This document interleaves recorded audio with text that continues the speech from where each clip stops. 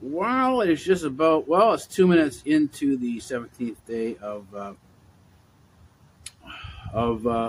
October, not September, 2021. This is the beginning of our observation vlog and also a segment, the transitions segment for our life as Cyborg Alpha. Oh, how should I begin off? I've been noticing as I've been editing the road vlog that there's a number of audio issues clouding the clarity of what's being said during the verbal essays. And I said our life as Cyborg Alpha are the notes, and the verbal essays is our life on the road. Well, it's time to replace that, and so we'll do a parallel bit. But we're still gonna upload the remaining our life on the road vlogs, and also begin the observation vlogs at the same time, just to get myself a little bit ahead, but also to clarify some of the issues, the audio issues that are occurring in the road vlog. So that's kind of where we are now. I did listen to Lionel, and the thing is that we are going to go further into Lionel because he connects so well with history. This is the reason why I do this. So I'm going to leave this in here. We're going to go for a bit. I'll stop it, and it will be the end of what's going to go into the road vlog and into the Our Life as Cyborg Alpha, and the rest of it's going to be the observation vlog. All right, it wasn't adjusting problem, so I had some technical issues, and we're back again. So this is going to be part of the observation vlog. This is going to be the first little bit of it, anyways. The first part of it. I'll do it two 10-minute segments thereabouts, and it has to do with Lionel's discussion today, and we are doing the analysis of Lionel. We're not simply fangirling. We're not doing the sort of the fan of Lionel. We're doing analysis. Analysis takes time. I was watching a doctor, one of the doctors who's been discredited from globally in terms of his views on COVID, the CBD. Now, I was listening with a group of people, none of whom were doctors. They brought up a lecture that he was giving to a group of doctors. I listened, and I understood what he was doing was giving a lab report. And that's what it was. It was a lab report. It was what should be done in terms of a lab report. So he was going through the detail, how it got the detail, what some of the methodologies were, different things like that. This is what you would find in a good lab report. Most of the people in the room, I would say, from what I questioned, couldn't understand a word he was saying. They agreed with certain parts here and there, and so on and so forth, but the actual details didn't get through. They couldn't understand the details. And one of the reasons why they couldn't understand the details had to do with the fact that they really didn't know the mechanisms by which COVID operates. And that's why I call it CBD, because the term COVID has been so polluted. There's almost no way of actually using it again properly and not having this sort of impact where you have the negative understandings of COVID really come in as a significant factor. So to avoid that, I've retermed it CVD, and it sounds for coronavirus disease, and because there's a difference between disease and disorder. A disorder is something that is genetic, that you're born with, it's hereditary, and disease is something that infects you. It comes into your system. But what I began to realize is that even though an explanation is in front of you, because the person, if it's outside the person's set of experiences. They're not going to understand. It doesn't matter how intelligent they are. They're not going to understand. You can sort of see that. You see that there's this wall there where the doctor is speaking, but this person who's listening, it doesn't register with them what is actually being said. And this is the problem, is that both sides of the argument, I call them both conspiracy theorists, the vaxxers and the anti-vaxxers, are simply working from reports, studies that come out of a newspaper. Those aren't lab reports. A lot of these studies are not proper lab reports. They are there for entertainment purposes. They're human interest stories, and then nothing more than that. And while they're used by the researchers, in some cases, these groups, to raise money. That's their ad, and they'll come up with a study and say, well, we found this in our study, and studies show this, and studies show that, and scientists say this, and scientists say that, but not really, because if you sat down and read the lab report, which is in many cases very boring, you wouldn't get through most of it. And the thing is, this is true for people ask me about, flat Earth and did man land on the moon? And I go into, and this is one of the discussions I had, recently. I go into the details, the mechanism, the physics, mechanism, the physics of what was going on to show that the physics does indeed back up what we see. But they couldn't understand it. And the guy says, well, I believe you, but he says, but you give me a headache. He says the details are too much. I can't handle them. He says, it's going to take me a while to think about it. And this is the same thing with researchers. We don't come back with an analysis right off the bat on something we've read. We take a while. We look it over. We see that other researchers doing the same thing. We look at their lab reports. In other words, you find multiple sources talking about more or less the same thing. And that's saying more or less because sometimes there are slight differences. Sometimes articles will be in the same field, let's say protein chemistry, but will end up with very similar results. And that way you can sort of see that, hey, maybe there are two methodologies that work or three methodologies that work that will produce either similar or the same results. Typically, we say similar because there's always certain degrees of difference that makes one result somewhat unique from the other. In other words, they're not all exactly the same. They are similar, but they can be similar enough to be used as options for treatment.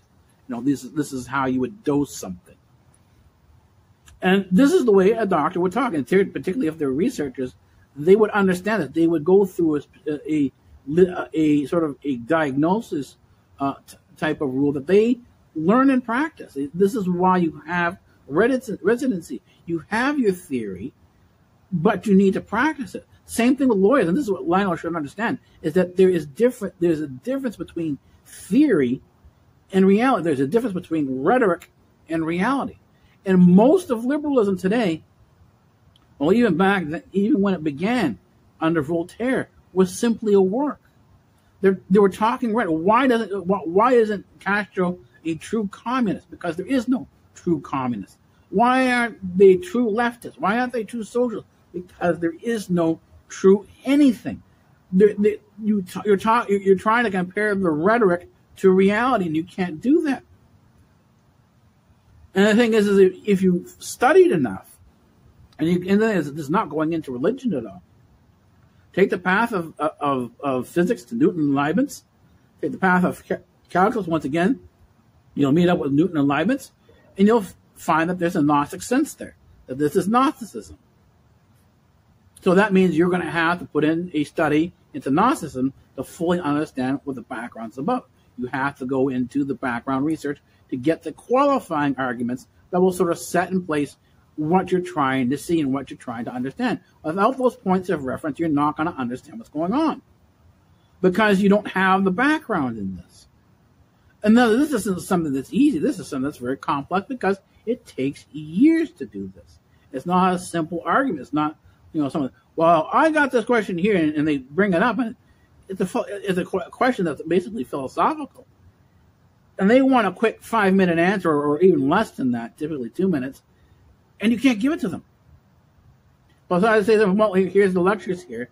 But there's so many. And they go, well, but Daniel, there's so many of them. I said, yeah, This is your background knowledge. This is the background you need to understand what's going on. If you don't do the background, you're not going to develop the understanding that you need. And of course, most people won't do it. They won't go do the background because it is complex, and they simply say, "Oh, I don't have the time to do that." And so, I said, "Well, that's where the answer is."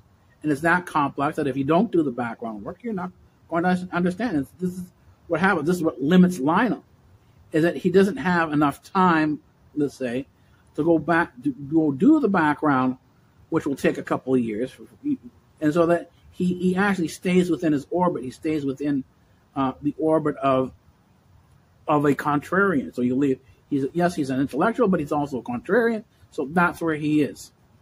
But he doesn't go outside the orbit enough to really leave that place. So that, he was red-pilled when he started talking about having Trump run for office again. That was a red pill moment. That was a change in existential philosophy, a change in existential philosophy to understanding what goes on with women in terms of legalization of prostitution. That was a red pill moment. But he hasn't been red-pilled enough. He hasn't moved enough outside of his orbit to really say that there is we call, and this is in terms of understanding quantum physics, in terms of understanding how a laser works, that you excite electrons into higher and higher orbits until you sort of free some of these electrons. And this is the differences between the one level of energy and the other. As you move back and forth, you release the photons.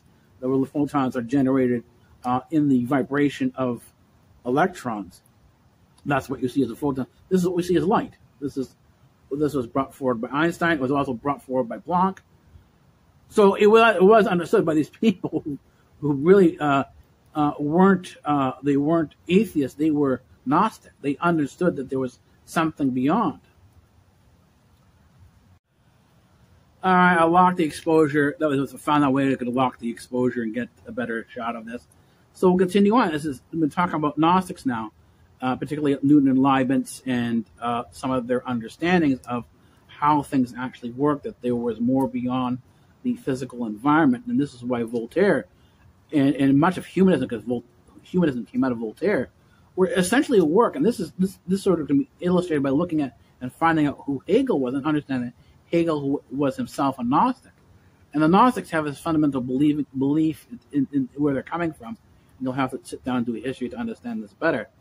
They understood chess to be the Hegelian dialectic. And in other words, this is what progressives define themselves by the Hegelian dialectic.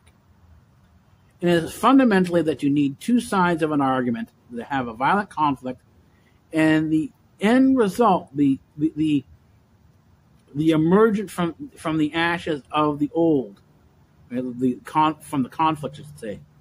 The conflict is the old and the new. They fight it out in the synthesis that arises from the destroyed society, from the destruction, from the ruins. And this is why Karl Marx talks about communism being having a violent revolution as a necessity. This is the Hegelian dialectic. This is what they were talking about.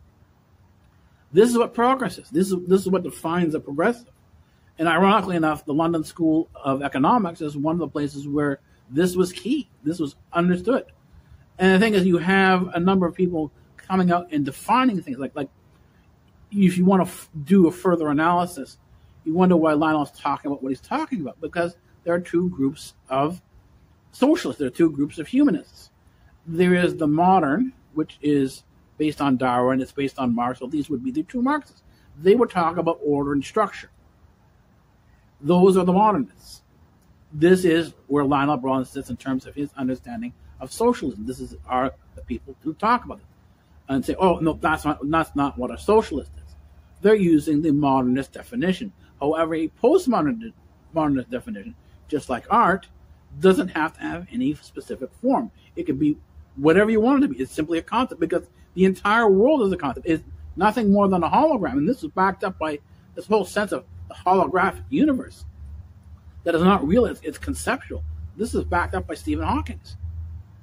And so what happens is you now have science being pulled from under the rug of the modernists, because the modernists sit on the throne of science. They say science is king, science is the ultimate truth. And we got a train coming by. The left waveguide is now activated, so I'm expecting a horn maybe in about 10-20 minutes on the the right waveguide. And the thing is that the atomic bomb, which was not mathematically predicted, was done by, this is what Planck was doing too. He was an experimentalist. He didn't follow the rules of the modernists. He said, I'm going to go outside the rules. I'm going to experiment. I'm going to test things out. He's going to do exploration. Exploration is different from what we call standard science, but in that exploration, you're going out because you don't know things. And you're testing things out to find out. The experiment tells you where you're going to go next, and there is no fundamental purpose for what you're doing initially. You're going to allow the experiment and the data, the observations, sort of to tell you where you're going to go next. And there are enough scientists still doing this today, but they're very few and far between, because it's more difficult. It's not easy, but it's easier to do the mathematics and come up with a theory than it is to actually sit there night after night until like 2, 3, 4 o'clock in the morning and do the observational work. People don't want to do that anymore. They want, the parties. They want the sort of the staff parties, the faculty for parties. They want a number of the niceties that sort of went on in between that allowed them to sort of do, become, I am a scientist, I am a professor. They were given this esteem. They wanted the esteem. And so it was more about prestige than it is about the research. When you sit down and do the research, you begin to realize that there is a difference between rhetoric and reality. And this is what happens with the atomic bomb. The atomic bomb, because it was secret, no one sort of really realized the atomic bomb was happening until they saw it in the papers. Even the academics themselves didn't understand this. And when they saw it, this was the end of the modernist scientists, modernism, because the science had been defeated. Science and mathematics, which was the ultimate truth, couldn't predict the atomic bomb. Well, most of the computers that we have today, our cell phones, were not predicted by science, by mathematics. They were discovered, they were experimented on. A lot of these experimentalists, this is why you have Apple having all these scientists. The same thing with Edison. He had it wasn't just him, it was a whole building filled with scientists doing work on a lot of different things because they knew they couldn't predict it. They hide this fact. Oh, here it is. Tim Cook, the discoverer of the cell phone. Here it is. Steve Jobs, discoverer of the cell phone. Apple computers. Here you go. But they know themselves that they were working in a larger community. That they picked things up from this what's called open source community. The lie of the individual scientist is a lie. It's a work. It's not reality. It's put out there for public consumption, so that you can sort of get the idea that there is something that is more significant there than really that there is. Again, this is how you create the PR. This is how you create the sort of the love of the product. And this is exactly what Edward Bernays was talking about. He was taking the concept. That's what he did. He took a lot of Freud's concepts of how the crowd behaved, the bewildered herd, the herding of animals, and put this whole herding concept to human beings. This is how you control crowds. You herd them. This is what you see on the walls on Wall Street. Why are people selling and buying based on the buyers are selling because they believe this is going to happen or they're going to believe that? What is it? That's a stampeding of people. That is the control of the herd. What we see now in terms of the vaccine, again, is crowd control. It is the stampede. It's the herd. And in some cases, depending on where you are in the herd, if you do not move with the herd, you're going to get run over. You're going to get trampled. That's what happens in stadiums. People want to get out of a place that's burning very quickly. What happens? A stampede happens. And so people not only die from the fire, but they die because they get trampled in the stampede. And so this does not come into our modern discussions. And this is what happens, is that the modernists, like Lionel, will not understand the postmodernist, who is also a socialist. But they're simply postmodernist humanism. And postmodernism humanism has no reality to it. Everything is a concept. And so anything goes, nothing matters, because everything's a concept. And I think at this point in time, you cannot talk to them about morality because they have no morality. They've got to the point where they have no morality. So you can't bring this discussion up because they don't understand what it is. Just as, you talk to a conspiracy theorist and try to bring in the information, that's coming out, about what the mechanism that is actually occurring in the thing they're talking about. When you try to bring out the mechanism, they have no clue what you're talking about. Just the way, they have the scientists, the researchers who are doing the work in virology talking about this and that and the other thing. I won't go into the details, but it's about all these different drugs that people are taking or want to take.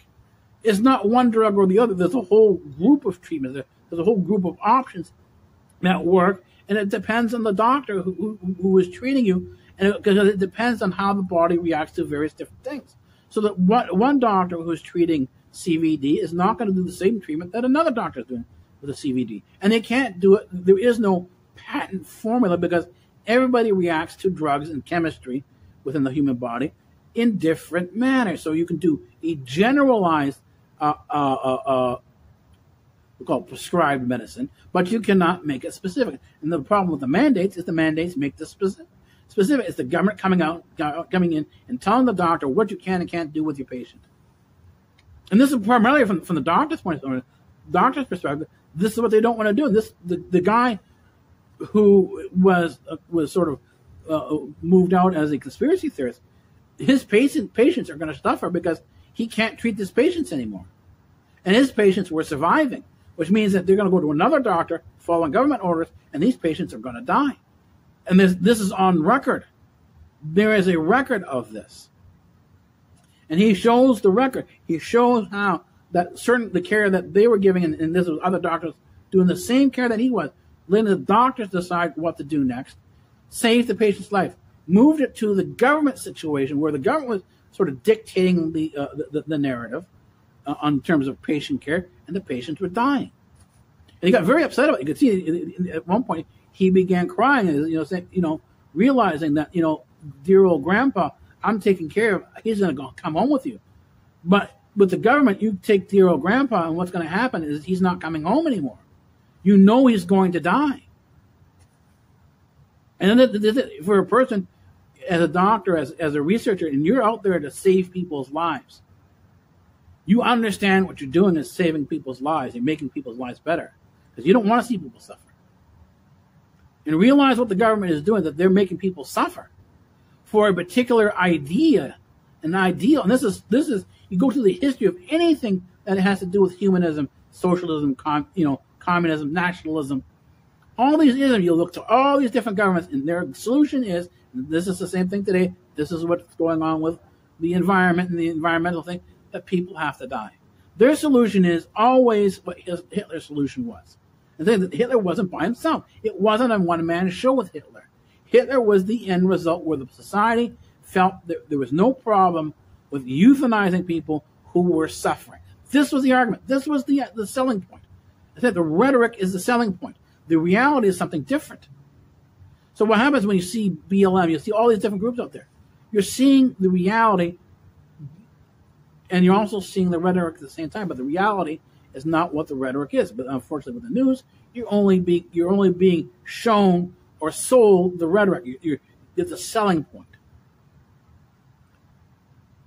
And the thing is that you have to understand that the people who believe these things, even if you don't, there's no such thing as these are not communists. Well, if a person says they're a communist, I'm going to believe them. Why? Because there are people out there who will say they're Napoleon or some other person. They're not. We know that they're not. But they have these mental disorders where they believe that they are certain people this includes transgender, nothing you say is going to convince them otherwise. And so you don't go and say, well, I know because I'm a so-and-so, and you are not one of those things. It doesn't matter what you say. And it matters what the person feels. Is how the person feels that makes the difference. It makes the issue. And typically when someone is upset, you have these things, and they're coming to talk to you, you listen. That's all you do is you listen. The best doctor, the best therapy is when a person allows the patient, as a doctor, as a therapist, the best treatment is when you allow your patient to talk. And you're sitting there, you're simply listening. You're the listener. You are the person. He in terms of the anthropomorphic sense, covering both men and women. You allow the person to talk. That's the best therapy. A lot of times, their issue is they have no one to talk to. And so that talking, that conversation becomes the person's lifeline. This is what I've done with the soldiers who had PTSD. I'm a person, I'm up late. And in my previous forms, in the early days of Cyborg Alpha, when I was online in sort of these chat rooms, I've met several soldiers who had PTSD, and they were at the point of suicide, and they needed someone to talk to. And my job was simply to be there to listen. That's all I did. I sat and listened, and the person you just saved my life. And I said, oh, thank you very much. And he said, do you understand why you saved my life? I said, I have an idea, but you go ahead and you tell me. Let me know what you think, how you feel. He said, I needed somebody to talk to, and you were there. And that was it. That was the extent of the therapy. This was the extent of talking the person off a cliff. This was the extent of talking the person out of downing X amount of pills that would sort of kill them. This is the talking point. This is the entire depth of talking out of preventing a person from shooting themselves. This is how you prevent suicide. You talk to the person, and more often than not, it's the person doing the talking. You let the emotions come out. You give them a safe place for the emotion to come out. And you can't be judgmental in this. But unfortunately, this is what you see on TikTok, on Instagram, on Twitter. It's all judgmental. It's all about me. That's what Lionel talks about. The selfishness of society. Anyways, that's it for this observation vlog. We didn't hear the train horn at all. That means it must either further down the train horn occurred, or that we didn't hear, or the train is now stopped waiting for a all clear signal, because it's a double track, and at the end it becomes a single track, a couple, about maybe 20 miles down track, or about there. I don't know what it is in kilometers, but I know 20 miles is further than 20 kilometers.